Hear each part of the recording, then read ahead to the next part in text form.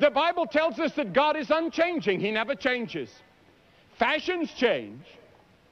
Every part of our culture and life changes. And vast changes are underway throughout the world. And South Africa is finding that she can no longer live isolated from the rest of the world. Neither can we in America. And the great problems that we face are under tremendous pressure from world public opinion. The jet plane, modern communications have made it impossible. Fashions change, culture changes, technology changes, but God never changes. The Bible says, I am the Lord God, I change not. The Bible says there is no variableness nor shadow of turning with God. God has not changed in thousands of years.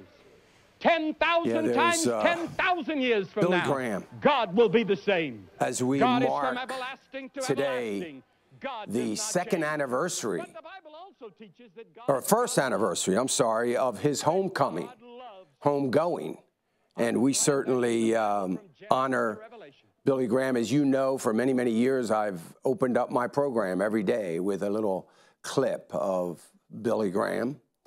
And we wanted to give honor to him as a reminder of one of the greatest evangelists that ever lived, second maybe only to Paul. I mean, just an amazing evangelist. So many people I know have come to or have mothers, fathers, aunts, uncles, sisters, brothers who went to that crusade at some point in their lifetime.